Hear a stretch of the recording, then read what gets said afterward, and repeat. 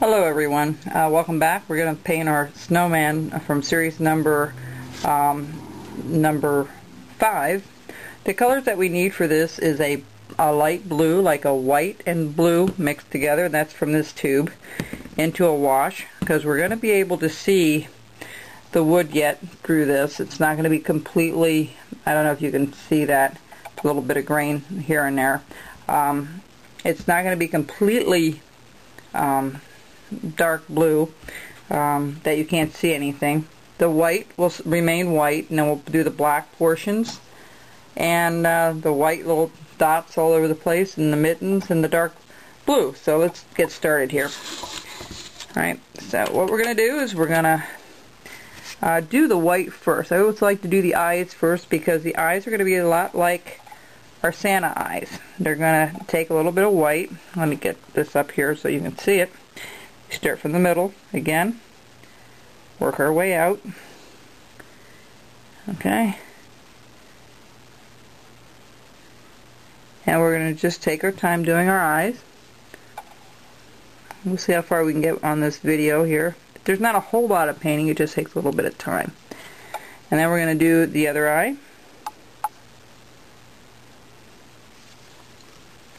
Do the underside there, if I can see it.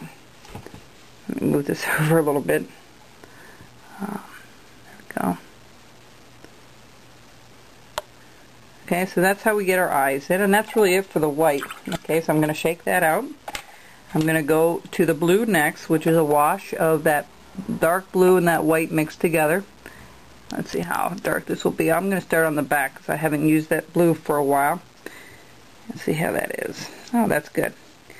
What you want to do is work it up. You want to be careful not getting it on the head, okay? So you want to be very careful going around here.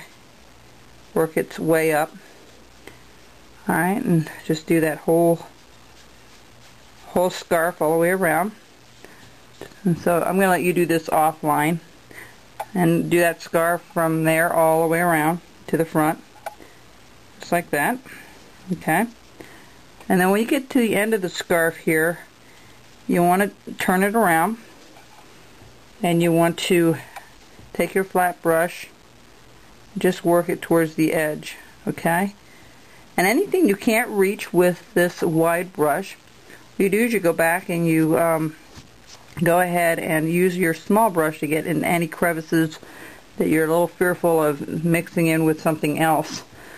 You know, that comes in real handy. I only have a couple of brushes that I use all the time. You'll see me using the same brushes all the time, and that's okay. Everybody has their favorite knife and favorite brushes, and I have a lot of pocket knives and I have a lot of carving knives, but there's only 2 or 3 that I really work with anymore. And I flip around, and when I resharpen them, then I have another new one. Now, if you get a little bit on there like I just did, you take your carving knife and just, you know, just cut it out. Just slice it off. See? Because blowing on the camera doesn't help. I have to blow it off on the carving. So you just want to go around. So remember, you cleaned everything up, which is good. And so you're just going to go all the way around and take care of that scarf. Just be very careful when you get to the top near the head. Just want to work your way up there. You don't want to put a lot on your brush when you get up there. You may want to take a small brush and go back over that part. And I might do that when I get offline here so I can see it better. Okay, and after we get that done, we're going to do also the mittens need to be done. So we'll just do the underside of this mitten. Again, it's okay if you get it up on the other, but see how that just soaked it up? Okay, you see that little blue line? That's what happens when you don't seal your wood. We don't do any kind of sealing on these pieces. I just paint them, and they tend to hold up really well, but just make sure you don't have a lot on your brush. Okay, so you're going to follow that all the way around very carefully. So I'm going to get off of here, and I'm going to go ahead and finish doing all of that, and then we'll be right back.